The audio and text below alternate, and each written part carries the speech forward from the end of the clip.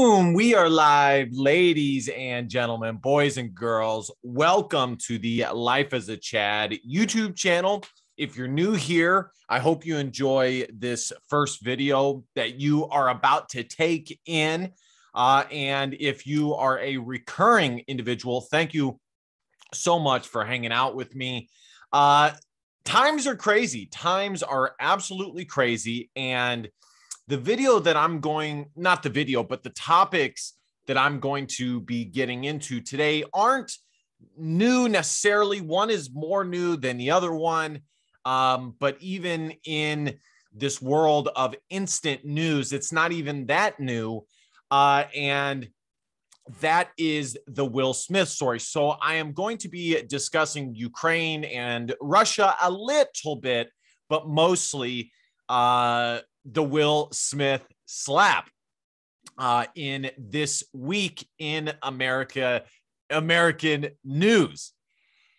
Guys, I was absolutely shocked. And like I said, I know I'm kind of late to the party here, but I was absolutely shocked when I saw that video. And I had to watch it a few times to see how real it was. I mean, to be totally honest, even from the very get-go, I thought it was real. I mean, if you have ever played sports, if you have been in a fight, things like that, I mean, I think it's fairly easy to tell when something is real versus something that is not. And it was 100% real, because if it wasn't, we would have heard from Chris Rock, we would have heard from Will Smith that it was indeed a gag of some sort. And furthermore, for the people saying that it's fake, what was the joke? What was the joke? I mean, what's the joke? What's the funny thing there? And the most interesting thing about this, there's many different angles, and I'm going to hit two primary angles here. Number one, the state of men when it comes to relationships in the modern era. And the second angle is going to be the reactions from the, let's call them Black Lives Matter folks, the apologists, shall we call them. From the angle of the relationship situation, I have been aware of this Will Smith thing for a while now. He, if you're not aware, was, for lack of a better term, cucked by a younger man with his wife. And the crazy part about it is, from my perspective, okay, it's like, Will Smith is Will Smith. I mean, he could walk the street and probably pull 3 or 4 chicks. Why is he stressing over this one chick who's like 40 years old, his wife, or 50 years old, who's not even loyal enough to stick it out with him? And I think that story in and of itself shows the modern state of man and the modern state of women. In that, you look at Will Smith's wife, and she's 40 years old. She is well past her prime, yet she feels confident enough in her hypergamous nature to still go after a guy that she perceives as being a step better than Will Smith, as he's younger, perhaps more fit, maybe a little bit more of a bad boy as he was a rapper, things like that. But it just, in my opinion, all of those things are true. The hypergamy, when it comes to his wife, all of those things are true. But the main thing, and, credit to Rollo Tomassi, I've said many times that the problem I have with Rollo Tomassi is there's no receipts from him to show that what he is saying is accurate. There's no receipts from him personally to show that he has game and that his way of thinking helps him and therefore other men get more action.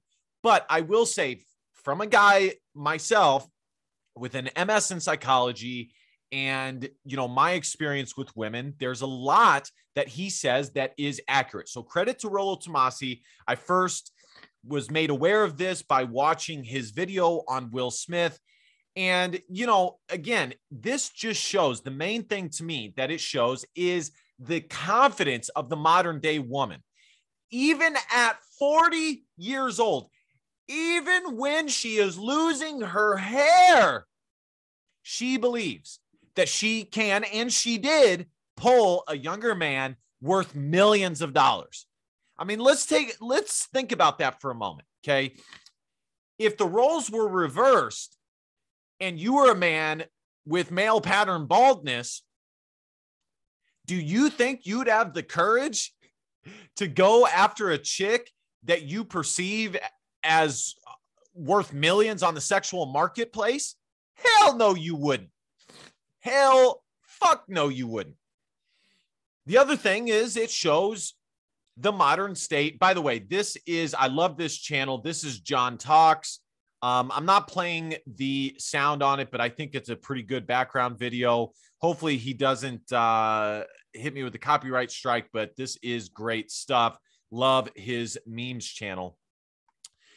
But the other thing that it shows me is that the modern state of man feels that they are lucky to have any woman in their life. Will Smith is a fucking movie star. He is a fucking movie star, and he is tripping and going crazy over a pretty average looking 40-year-old woman. And she is basically running his life because his mindset is all fucked up. His mindset is totally wrong. He thinks that he is lucky to have her way more so than he thinks that she is lucky to have him as her prize. And that's, a huge crux to their relationship. Now, I don't really give a shit about their relationship, okay?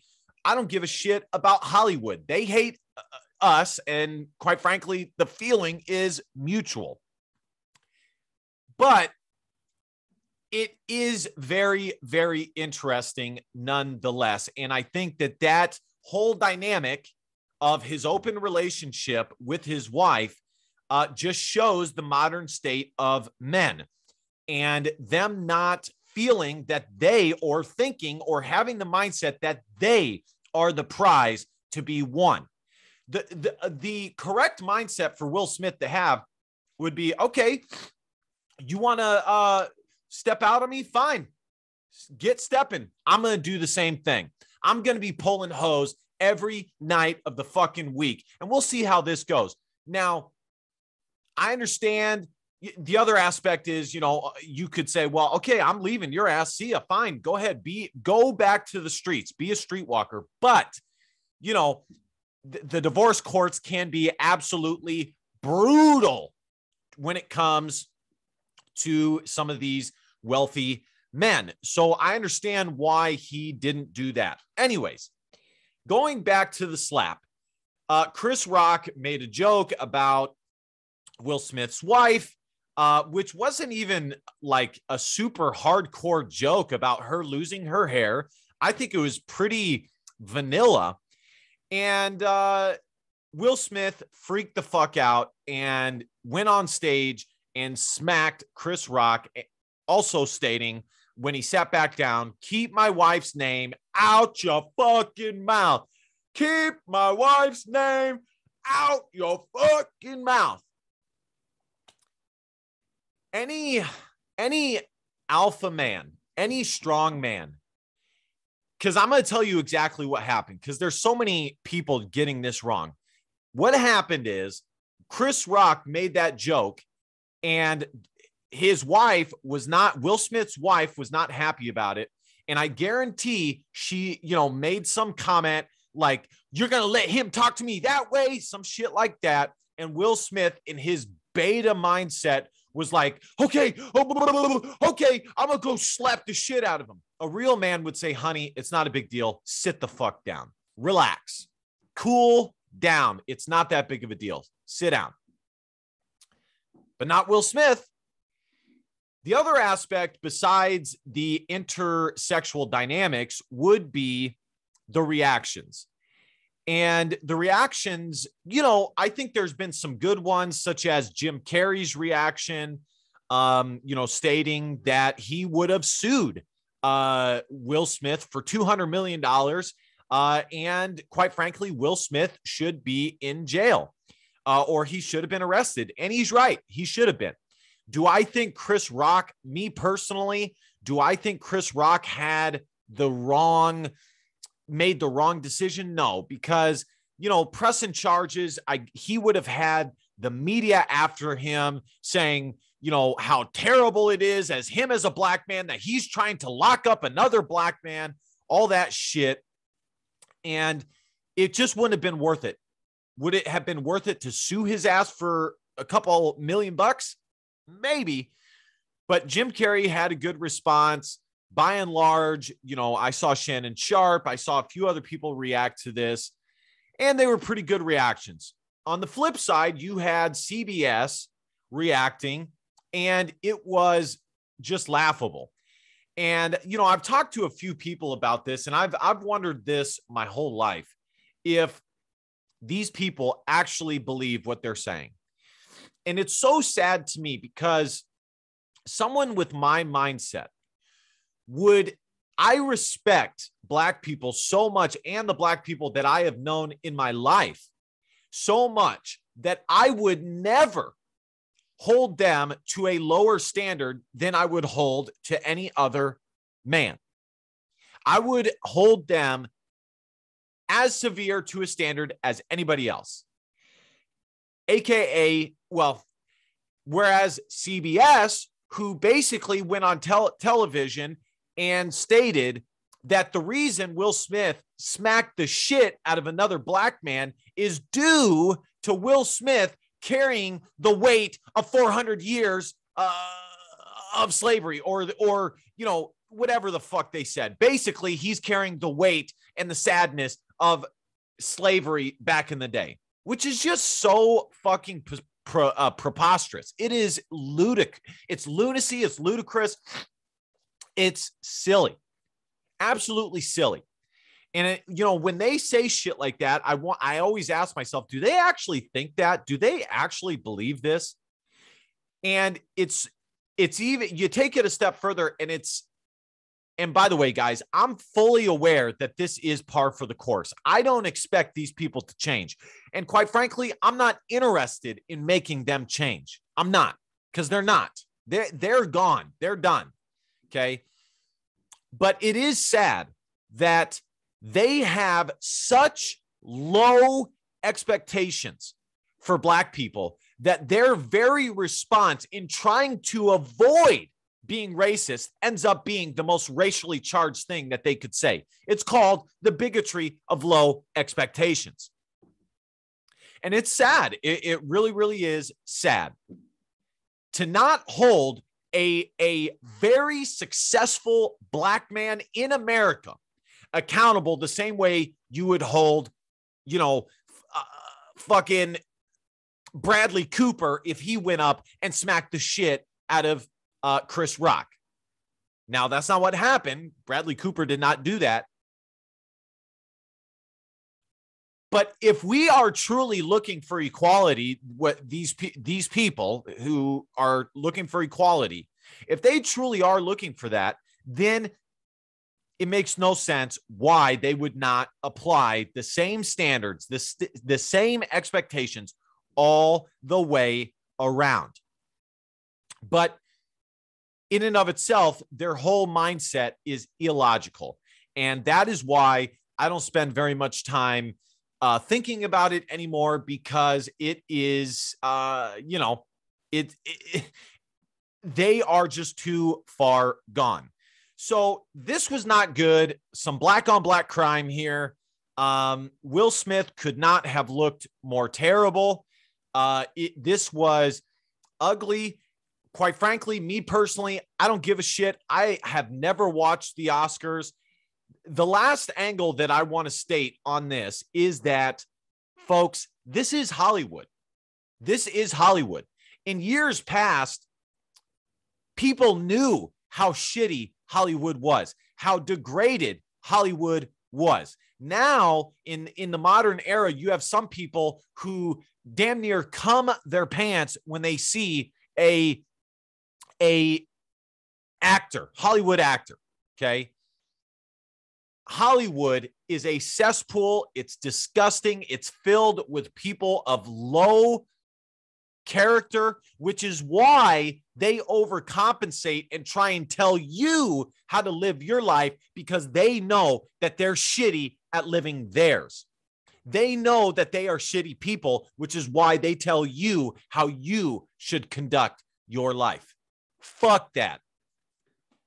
So like I said, I don't really care about the Oscars, but it was interesting nonetheless. Switching gears here to the the Russia-Ukraine USA conflict. I don't see this ending anytime soon. This whole thing just continues to show how far America has fallen, how incompetent America currently is with regards to the leaders that are in place. It's a shit show. It's an absolute shit show. And for me personally, I get even more upset at the people who are the puppets of the mainstream media. You go from Russian intervention in the election to, the Kavanaugh thing, to, COVID, to, locking up the January 6 people, to Ukraine. They literally support the next new thing, regardless of what it is. Paul Joseph Watson has a great video on this, basically stating what I just said, which is these people support and follow the new thing like a bunch of dorks. They have zero critical thinking. They are not of their own mind, and they look to external sources to think for them. So anyways, this is not going to end anytime soon. And it'll be pretty interesting to see how it all plays out. All right, guys, thank you guys so much for watching. What an interesting week. I thank you guys all for being here. The channel has grown much faster than I thought it would. I know I don't have a ton of subs yet, but I've only been doing this for a couple months. I'm very excited about the growth. So I really do hope that you consider smashing that subscribe button, because, well, subscribing makes you feel good. At the very least, like, comment, share, and I will see you guys next time. DBAP, don't be a pussy willow. And facts or feelings, because your feelings just don't fucking matter. See you guys next time. Bye-bye.